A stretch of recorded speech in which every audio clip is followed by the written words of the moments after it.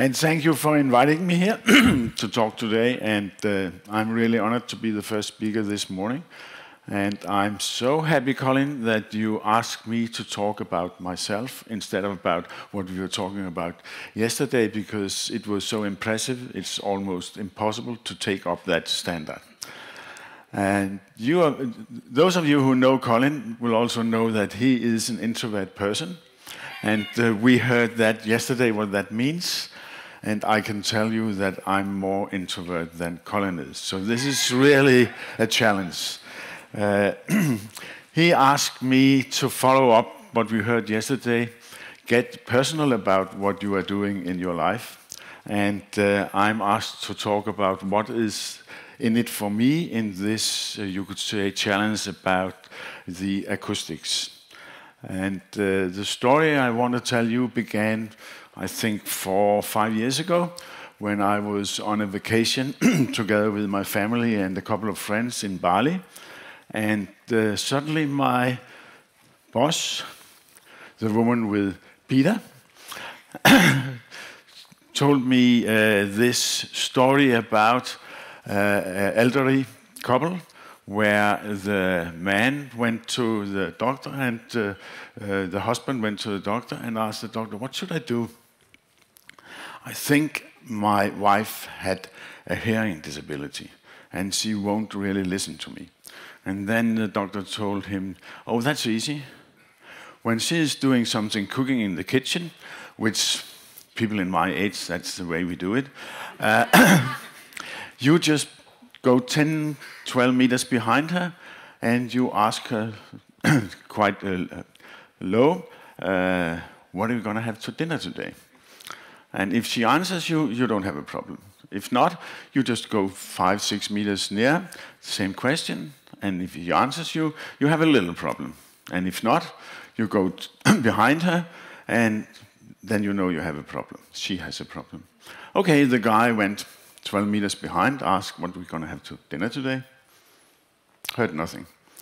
And then he went 5 meters behind, nothing. Then he was just 2 meters behind and asked her third time, what are you going to have for dinner today? Spaghetti for the third time. So when we were on this vacation, my nickname was Spaghetti. I don't know if you've been on Bali, they are quite noisy people, and I had this, you could say, problem. But the problem is that if you don't know it by yourself, you won't really recognize it. I mean, a lot of you have tried when you begin to see a little, you could say you had difficulties with reading, but I guess you all waited a little longer than you should before you bought the first pair of glasses. So we think that, no, nothing is wrong with me. So I thought the same. And I mean, a couple of years earlier, I have done a quite huge project in the municipality of Gentofte, where we have refurbished 11 schools, built a new one, and we have even changed the system from the old fashion of having a classroom and a teacher to an open learning landscape as good as we could, but especially on the new school. And we have had a lot of discussions about acoustics, and the teachers even complained. So we called for the authority in Denmark, and they measured it, and nothing was wrong. So I thought, this is okay.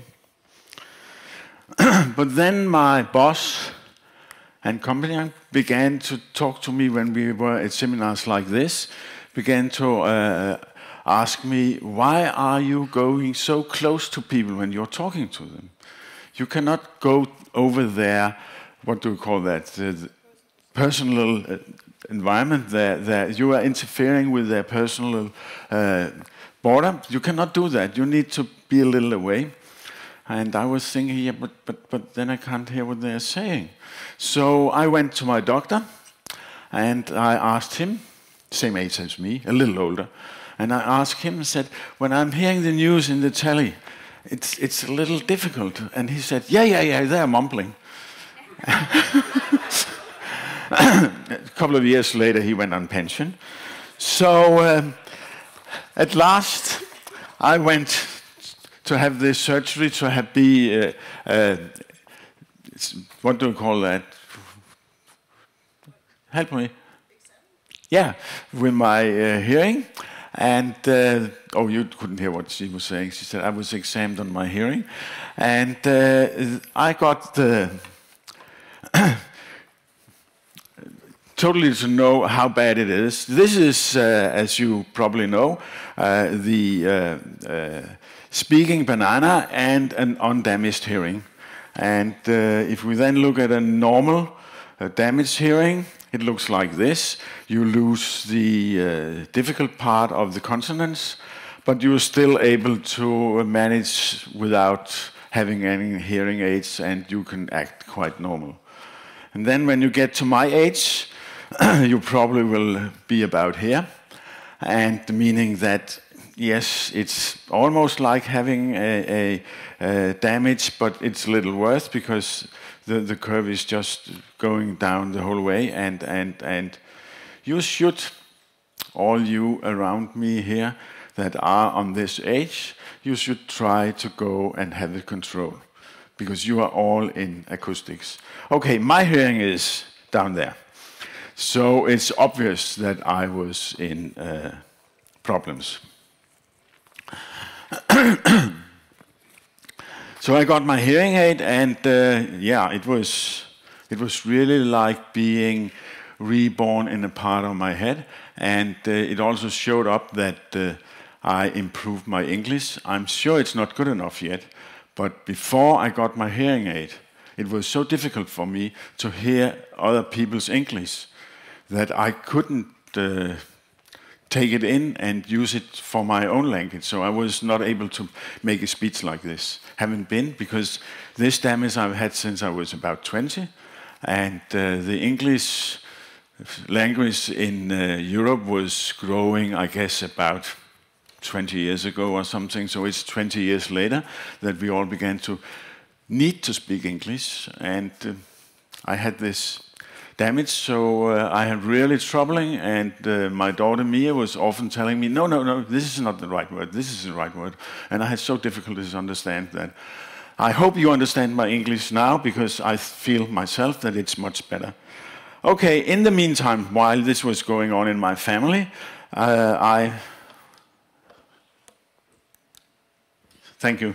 I was meeting up with Echophone with Maj-Britt and Colin, and we were talking about the challenge to open up the schools and all these acoustics, you could say, problems or challenges that it means. And I know a lot of you, because I talked with a good group of you about these open plan schools or these landscapes, learning landscapes, and almost all of you are telling me this is impossible, because the task you have to solve is really difficult. So I told Maj-Britt and Colin, no, this is so easy. You just do what we did in this municipality in Gentofte, where we did all these schools, opened them up, and invited Maj-Britt out to listen to one of the schools in Gentofte, where we were especially proud, the Maglgårdsskolen. And it was quite, you could say, it was quite a shock, because it was really a wake-up call for me, because we just went into the school, and I had my new hearing aid, not new, but a year old or something at that time, and was showing Maj-Britt, can you hear? This is, no, this is not. This is really not working. And as you can see, what we did at the time was that we did what everybody did at that time, and still a lot of architects still do. We used these Trolltech acoustic regulation directly up in the ceiling, and thought this was okay. And this was also a school that the authorities in Copenhagen had been measuring, and they thought it was okay. But I can tell you it is really not okay, and of course you know that. A lot of people will think, but why didn't you really try to get it to work when you knew that you did these new kind of schools. And we did. We really talked about it. We really knew that when we were inspired by Don and Howard Gardner with all these openness, we had to solve this problem. And the funny thing is that I was one of the people, the architects in the group, who really talked about how important this is. And of course, I also controlled this area, went out there and listening, and it was quite okay. There was no noise. But after we met up with Ecophone and especially Mybrid, we now have been around on more of the schools in Gentofte, and we are now trying to talk them into change the schools where I was the boss for this project, and haven't been working with the municipality for the last 10 or 11 years. And the mayor is the same, but the rest of the people, they are almost new people. But we are trying to tell them that what we did at the time is not that good, so we need to do something. And on one of the schools where for kids with special needs, we have already done one experiment to try to show them how it could be. And on this school, Maglegårdsskolen, we hope, depending on your funding, that we will do an experiment also there to show them that, yes, you can still use your learning environments, but we need to help you out with the acoustics. You have been right for, and I think a lot of you have tried this, you have been right for the last 10 years when you have complained about this project.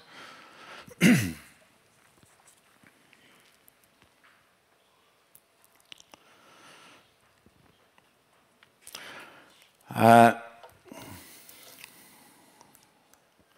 just want to show you another example that was really meaningful for me, because I went down to a school in Barcelona where they, a year before, I think, I showed them Hello School, and they adapt the idea about learning landscape, and we were invited down there to see what they have done, together with a seminar we participated in, and they just refurbished this school for a couple of millions, and they built a new part to the school also for a couple of millions, and they were so proud, and they showed me this school and asked me, isn't this a nice school? Don't you think this old school we now have refurbished into something that really are going into the future? And I got this hearing aid I said, talk to you about, so I had to tell them, no, this is not going to work. And they said, but what are we going to do? And we just now, for a couple of months ago, together with DP Acustia from Barcelona and together with Ecophone from Madrid, we have taken down in a couple of areas, around, I guess, 240 square meters in the canteen and in an education area. We are taking down all the new ceilings. They are only 1.5 years old, and we put in for a little more than, I guess, a little more than $500,000, because of course these ceilings that were put up in gyps, is that carbon? Gypsum? Okay. They just finished that, and they are quite tough to take down. So, but we did that. The leadership of the school, after we explained to them what this means, they said, yeah, we don't want you to try to help this out. We want you to tell us what should it have been, and then let's try to do that in a couple of areas and see how it works out. So we did this, and yeah, with really a great result. And we had the same experience as I had with Mybrid on Maglegårdsskolen, because this is a Catholic school and run by nuns. It's one of the best schools in Spain. And I'm not sure they understood what we were talking about when we were talking about it, but they trusted us. And they could see that this open learning environment wasn't really working. And yeah, looking at you and say, yes, of course it wasn't working because the acoustics was awful. But they believed in the idea. They believed in that we need to change from teaching to learning. We need to go to learning landscape. We need to go to a situation in our education where the students, they, like small scientists, walk out in life and try to find out what is this about and find their own way through their education and learning and just being coached by the teachers. So because they trusted in that, they asked us to do what we thought we needed to do. And they really also got a wake-up call. When this was finished, they just said, wow, what is this? Why have we had this kind of school all the rest of the years? And those of you who know about Spain knows that, yes, it's quite a noisy country. I'll try now to give you an impression of what I think this is about. Two of my kids, they use glasses, done that from they were small, and I also think that this was my experience when I grew older and needed glasses. You just get used to that you don't see it so sharp, you even forget it. And the funny thing is that if you never, like me and my hearing aid, has seen this in another way, you can participate in a discussion about the tower, about the cross in the top, about that there are people walking here and there must be a restaurant over here. You can participate in that discussion. So how could you know that the people you are talking to, they are hearing a totally different picture? And here it is a picture. How can you know that? If you've never seen it or never heard it differently, it's totally impossible. So it's probably also so now that among us, we all have a different hearing. And about the hearing, we even cannot show what we are talking about. We can only talk, we can only try to use each other's hearing and each other's way of communicate. So it's totally impossible for us to know how do the kids experience our education areas. We can only imagine. So this is one of the situations that try to explain what I think happened to me. The other thing I will try to explain is that when we did Hellerup School, we knew that this is so different.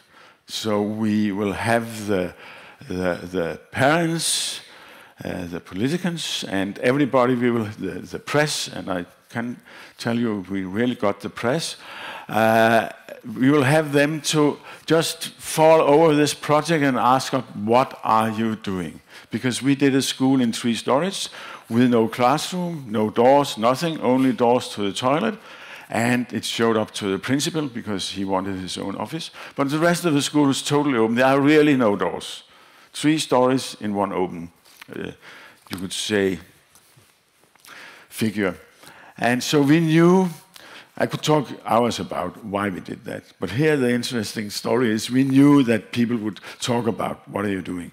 So we asked one of the engineer companies in Copenhagen to take care of the acoustics. Here we didn't thought that we knew beforehand that we could just do what we normally do. So we asked them, and they made 3 or 4, I'm not sure, but I think it was 3 different, you could say, sound environments, artificial, of course, and they asked us to listen and find out which of these sound environments do you think you need in this kind of learning environment.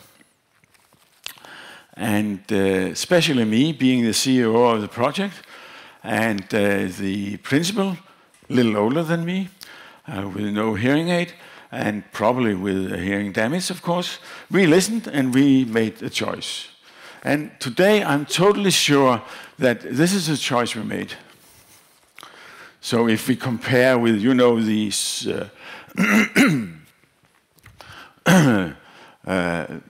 elements when you are asked to look at them and see if you can see a number in here, and if you can see a number in here. If you can see number 9, you have a problem. If you can see number 6, you probably doesn't have a problem with this. But just trying to explain to you what we did was that we couldn't see, we couldn't hear. So we took this and said, now we know that this school has totally right acoustic regulation, and by luck, because this must be by luck, it showed up that, could also be we just choose the one in the middle, but by luck, it almost worked. We had some complaints, but most of the complaints was, of course, because this new approach to learning with kids running around everywhere and with no classrooms. Of course, there is more noisy than there would be in a normal school, but it wasn't more noisy than everybody was thinking, yeah, this could be an idea, and they regulated a little more on it, and then it was quite okay.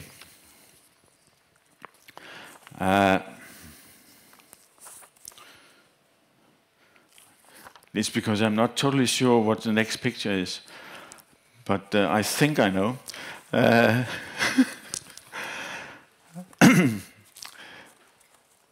Just to end up the story about these two pictures, trying to compare with when it's your eyes that is something wrong with, where it's in fact a little easier to level in and know a little about what can the other part see, because we have all these measuring instruments, and then we can combine the colors in another way, and then we can show you how your eyes could be if they were right, and you can feel that there is something wrong, and so on. This is so much more difficult when you're talking about the hearing. And yesterday, one of you told me that it must be almost impossible to take care of acoustics if you have a hearing aid. But I can assure you that if you need a hearing aid, which I'm sorry to say that, I'm totally sure a lot of us do, because we have the age. If you need it and you don't have it, it's really so much more difficult. It's so much more easier after you got this, because then you suddenly, I mean, I don't know if I hear the same sound as you do, but I know that I can hear something when you can hear it. And I mean, I also know that once when we went to Africa, we're out in nowhere, and I was asking my wife, what is this noise? We are in nowhere. And it's sounding like there's a factory around here. And she said that, but haven't you ever heard this before? We have been in nowhere before this. We've been in Australia and listening to this, and you told me you could hear it. I said, yeah, but I haven't heard this before. It's the cicadas you're hearing. And I realized that when I've told her, yes, I can hear them, which I did in Australia, it was only a really, really weak noise in my ears just from the nature. So I never heard them, but I thought I heard them. So this is really, I think, the difficult part about when we need to have some help to our hearing. And I also think, for me, personally, it's really a wake-up call around what it means for the kids when we are not supporting their education areas in a way where they can hear the small consonances, they can hear all the high frequencies, so they are able to get the new languages, able to get all the details. And, oh, I have to do like this. And now, I'm trying to do these new learning landscapes with, yeah, I must say, in fact, with a focus on acoustics. Because I'm aware of now that if we want these learning landscapes to be the new way of having a school, which we really believe in, which we travel around the world to talk about, if the acoustics isn't okay, then nobody believes in it. It's difficult enough if the acoustics is okay, because of course there will be more noise. So what we try now is that we really try to have a diverse area with a lot of different possibilities for learning, education, teaching, whatever. We do a lot of diversity to be sure that we don't need to have flexibility, but we can move to another area, and in that way. And then, of course, we do a special effort to do the acoustics a lot more better than the law or the rules around the world are telling us to do. Yeah, that was my personal experience about suddenly be able to hear after. I forgot to tell you, my hearing damage is from the military. I was a machine gunner. I never went to war, but I really practiced. And a real man at that time would never do anything to protect his ear. Man, they just shoot, and I did. Thank you.